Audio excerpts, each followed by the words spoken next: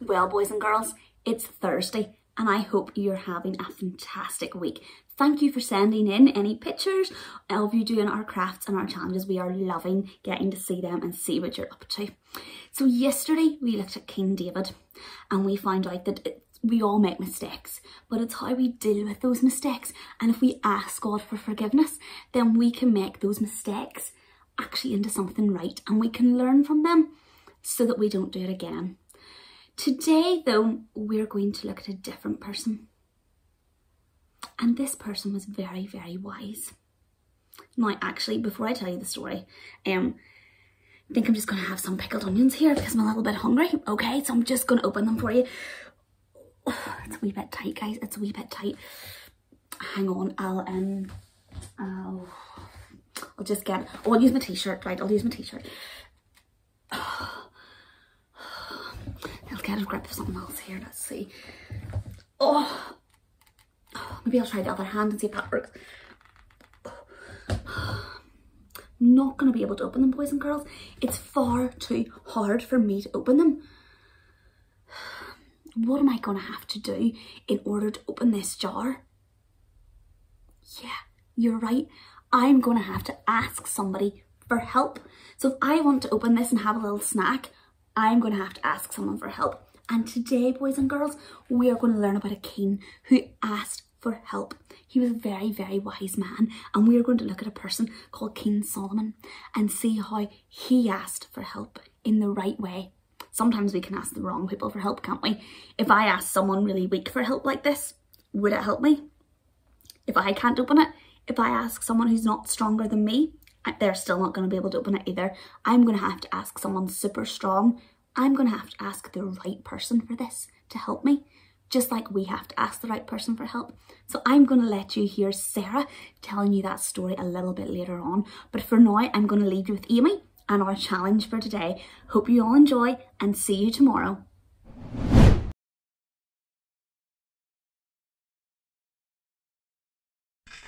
Hello boys and girls, I hope you have been enjoying our Holiday Bible Club so far this week. As you can see from Jonathan, I have got him prepared ahead of tonight's challenge. So you can see that he's blindfolded and hopefully he can't see anything at the moment. No. Okay, good. So what Jonathan's going to do is he is actually going to draw something on his drawing pad here blindfolded, and I am going to see if I can guess what it is, and then I am going to be blindfolded and I am going to try and draw something and Jonathan will guess what it is. So Jonathan, without further ado, do you want to go on ahead with your drawing? Okay. Now? Yep.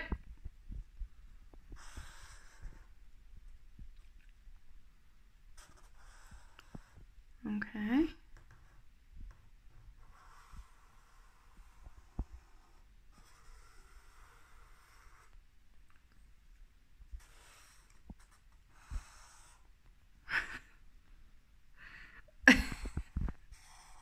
I think I know what it is, but keep going. I think that's as much as I can do. Is that you finished? Yep. Okay, I think it is. Can you turn it around so that we can see it up in the correct way up? Ta-da. Boys and girls, I think it is an aeroplane. Yes, it's an aeroplane. Okay, Jonathan, take your blindfold off. So I'm assuming that these are the windows. Well, that's meant to be the windows. They missed the plane, but they were meant to be on the plane. This is the wings and this is the tail. So not bad for being very blindfolded. Good. Yes, very good. Okay. Okay, boys and girls. So now we've got Amy all blindfolded. Can you see anything, Amy? No, I can't see anything. Sure. Yes, 100%. I don't have my glasses on anyway. So. Oh, true. Okay. So now we're going to come down to the pad. Okay, Amy. So can you begin to draw? Okay.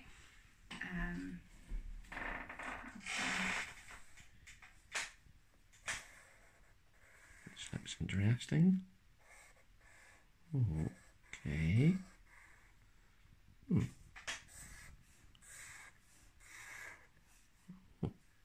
I think I know what it is. Okay, will I keep going? Okay, yep. Maybe I'm not sure now.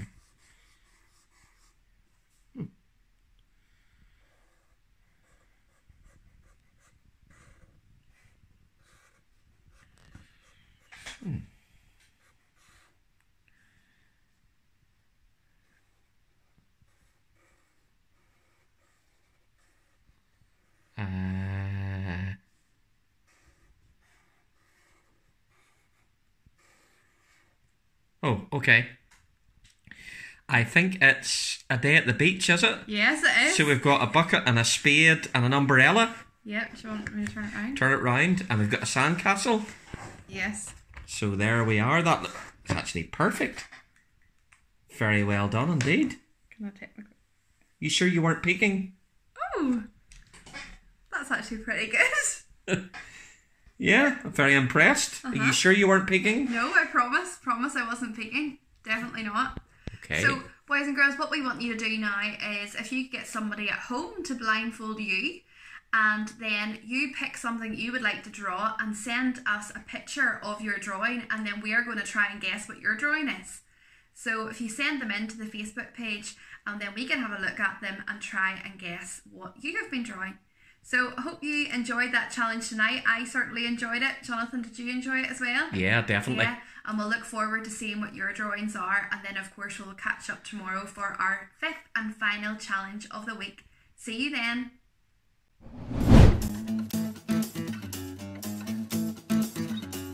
Our feet start tapping, our hands started clapping, our bodies started dancing before the Lord.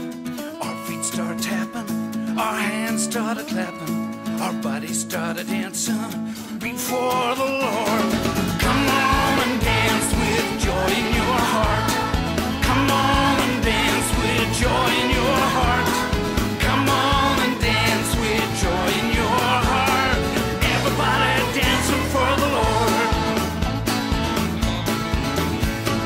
Our feet started tapping, our hands started clapping, our bodies started dancing before the Lord.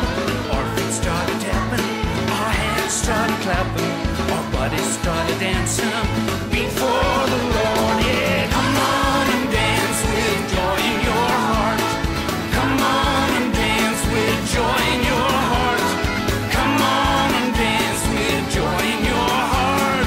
Everybody dancing for the Lord. When I feel sad, it's you that makes me glad. When I feel low, it's your love, it's your love, it's your love that helps me grow.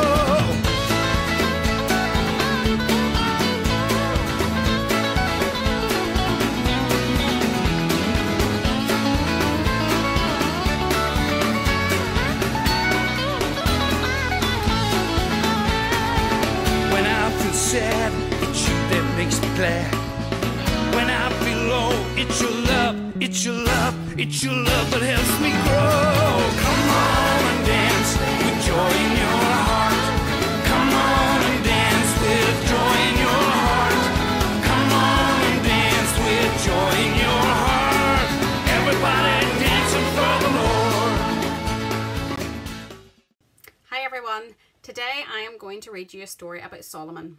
Before I do, I want to ask you a quick question.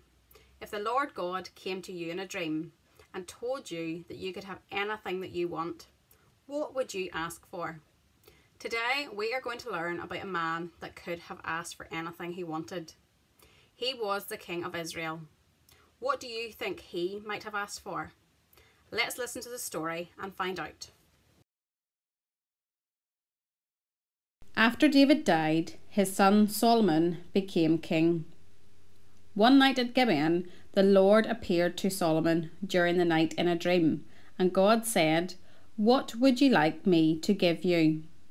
Solomon answered, "You have shown great kindness to your servant, my father David, because he was faithful to you, righteous and honest.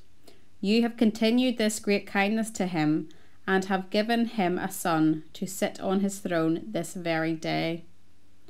Now, Lord my God, you have made me king in place of my father David, but I am very young and do not know how to rule over so many people and carry out my duties.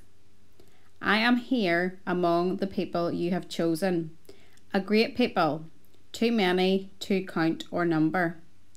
Please give me the wisdom I need to make the right and true decisions."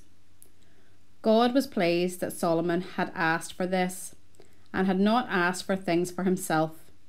So God said to him, "Since you have asked for this and not for long life or wealth for yourself, nor have asked for the death of your enemies, but for wisdom.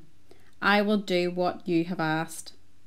I will give you more wisdom and understanding than anyone has ever had before.